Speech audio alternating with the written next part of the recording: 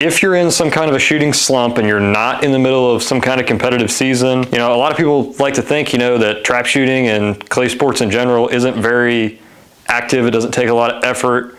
You're just kind of standing up there and pointing the gun and shooting. But what you forget is it's always a mental exercise.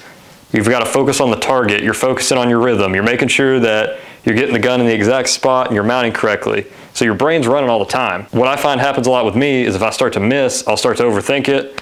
And then that carries over into the week. So I'm like, man, last week that was terrible. This week I got to do better. And if I would just sit down and say, hey, this week I'm going to take the week off.